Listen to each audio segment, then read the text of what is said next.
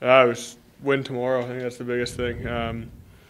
It's meaningful points, and tomorrow's a big game. That's where we're looking at right now is tomorrow, and win that, and then move on. Yeah, go to the next one. Is it tricky? How do you maintain belief on the bench during third periods when you're trailing by a goal? Like, how do you keep the energy up on the bench in those situations? No, there is. I think I think we know how desperate we need to be and how desperate we are. I think we got a late one there to claw back into the game and have a chance. And every guy here is desperate. Every guy wants to be in the playoffs. That's your goal at the start of the year, and it's come down to the wire here. And every guy's feeling that and wants to put their best out every single game to try and get it. And that's our goal as a team, from man to man, to look at each other and try and bring your best every single day for these nine games remaining. Does it feel bigger after last night? Obviously, it didn't result both here and out of town didn't exactly go your guys' way. I don't think we were going to win 10 in a row. So, there's one here and there. We know we have to be really good down the stretch here in these games.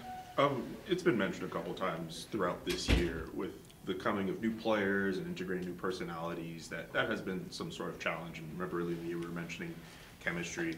From your vantage point, being in the locker room, where would you say that issue of integrating all these new personalities and getting everyone to mesh ranks in terms of, I guess, the list of things that have unfortunately gone wrong for you guys this year? No, I don't think so, to be honest. I think this is got a lot of leaders on this team, guys who've been in the league for a long time, a lot of Stanley Cups in this room. It could have been a factor at the start of the year with chemistry, guys not playing with each other for, some guys never played together, guys played together quite a bit. I think it's more so start of the year now. I think this team's really close together, and we have a really good locker room in here.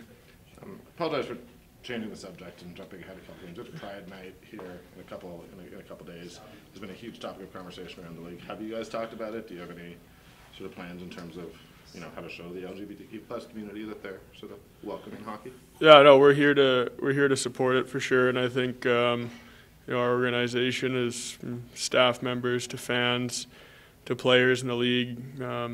Kids through minor hockey are here to support everyone, and there hasn't been too much talk. I think everyone's on the same page here, and for me personally, I'm support it and want all of our fans and everyone here to to feel comfortable and feel welcomed here, and us players want to be a part of that. Any thoughts on how it's unfortunately turned into a story with how certain players have decided to opt out? Any general thoughts on that? No, that's their that's more of a question for those players. For me, I'm here to support it. Dillon, you're always really good at providing perspective on this sort of stuff. Can you put in perspective 900 games in one jersey for Michael Backlund tomorrow?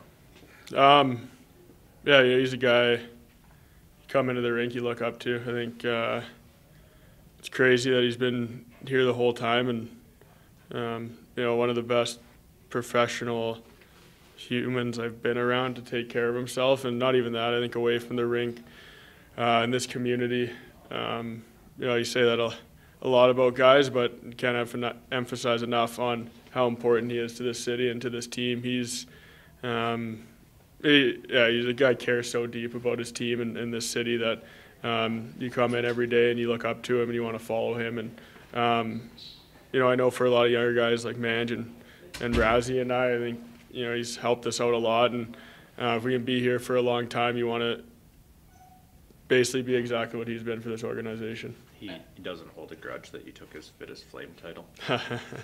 Well, yeah, I think I have some pride on that one.